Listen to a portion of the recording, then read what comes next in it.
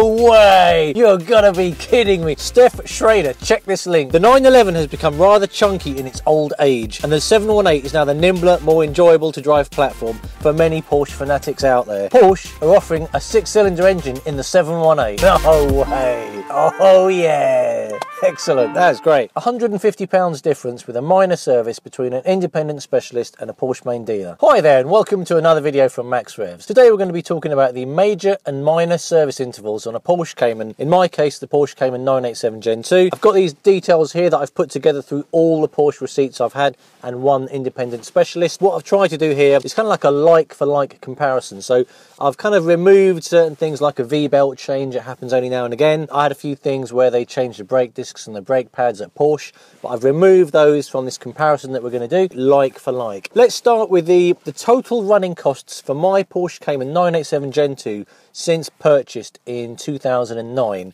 Clearly I didn't own the car the whole time, I've owned it since 2017, but I want to try and give you a feel for the total running costs if you kind of kept your car with Porsche. I've had one independent service that was done, but we'll come on to that later. So bottom line is, since the car was made up until today, 2019, £3,746.70 has been spent just on the service element. So as I said, there's no V-belt changes there, no brake disc, no brake pads. That's just the stuff like oil, filters, general servicing. So let's kind of break this down a little bit more. I've just had my minor service done at my local Porsche garage and I paid £937.98. I know people were saying, like, you know, if you can get a decent independent, go check one out. There was a few next to me and I wasn't too kind of happy with some of the reviews I saw. You speak to a few local people. I made my mind up to choose Porsche.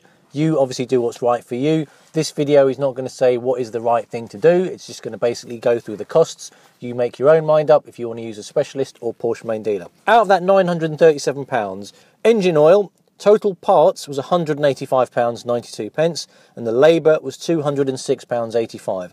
So the parts are things like sealing rings, filter elements, dust and pollen, screen wash, and the 7.5 litres of Mobil 1 which they charged me for, which came up to £102. That was something quite interesting when we talk about the engine oil, in the sense that my car has been the same car the whole time, yet if you go through the different invoices, they've charged for different amounts of oil. Let me give you an example. 2019 Porsche main dealer, 7.5 litres of oil they charged me for. 2015 Porsche main dealer, 8.5 litres of oil. 2013 Porsche main dealer, 8 litres of oil. And 2011 Porsche main dealer, 9 litres of oil. So basically 9 litres, 8 litres, 8.5, 7.5. I don't know why they charge different amounts of oil. While we're on this topic, a really great thing, there was a guy called Mike I was chatting to who did my car. Really nice chap. He basically gave me a really top tip. So check this picture that's going to turn up over here. He told me this is where you want to keep your oil indicator. He goes, they're not completely reliable. You don't want to be running the risk of having too much oil in your engine, neither do you want too little. And he basically aimed for, says,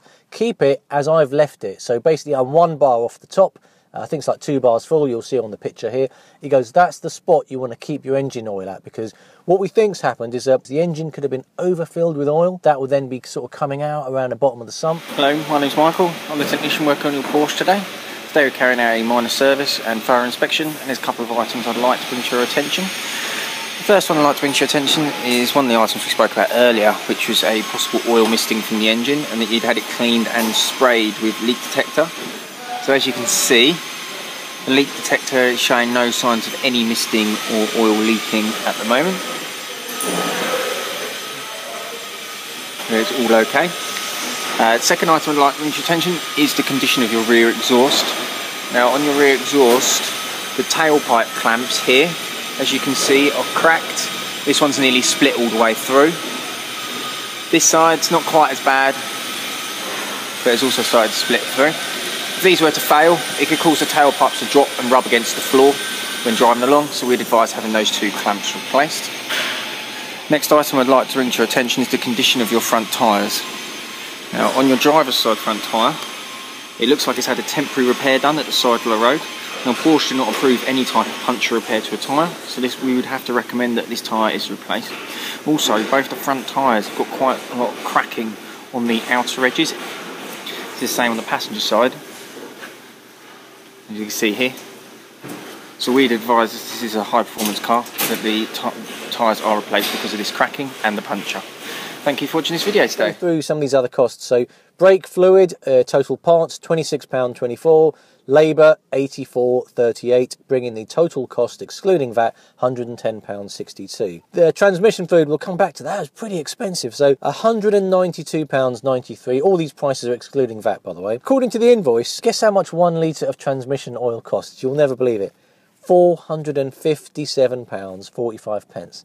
1 litre of transmission oil, £457. I don't know what's in that, gold or something. I went online, I looked at a few sort of transmission oil bottles. I could buy a litre for about £10. Not entirely sure what is so special about that, but £457 for a litre of transmission oil. The way I see it, I spent, if we leave out the transmission fluid, the service cost me £706, split over 2 years, because it's only serviced every 2 years, £350 a year. That's doable for me, I can live with that. And as I said, I want this car looked after. A whole bunch of numbers on here, you know, a whole bunch of numbers. The independent specialist didn't break down the labour, they just gave me a total labour figure of £148, but then again, £165 to do the spark plugs for the major service. But then, if I look at the Porsche main dealer, 6 spark plugs cost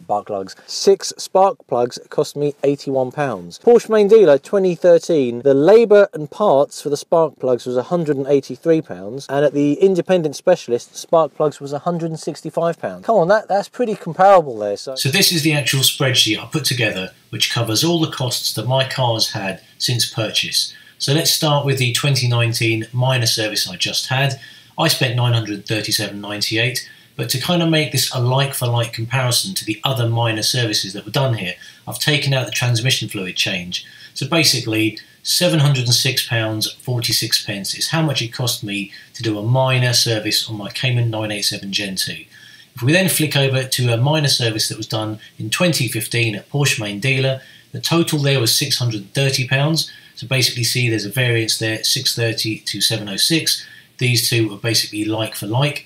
You can actually see there's an extra litre of there. So the engine oil, £400 to £392.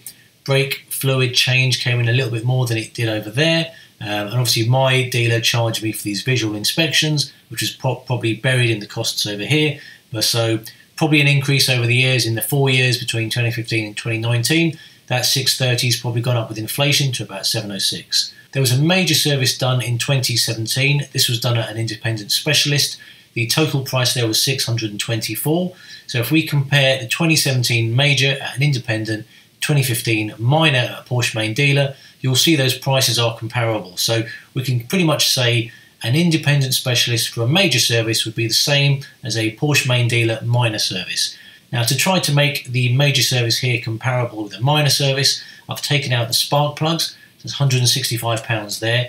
Now we can pretty much assume that even though they haven't broken down the labour parts here totally, that would include the labour and parts, because over here on a 2013 Porsche main dealer, you can see that the 6 spark plugs only cost £81 with labour of £102. So we can pretty much take out this cost over here, and the 624 less 165 gives us 459. So that's pretty much a ballpark figure to say a minor service at an independent specialist would be £450 versus £700 at a Porsche main dealer, and that's how I worked out those figures. What we can do if we look at the engine oil is, if we just look at the parts, £185, £200, £193, you'll see there's variance in the labour. So here, 206, 196, 283. So this dealership, you can see there's 476, there's a lot more than the 392 because it got stung with the extra labour over there. I hope that's been useful for you. I think that's about it.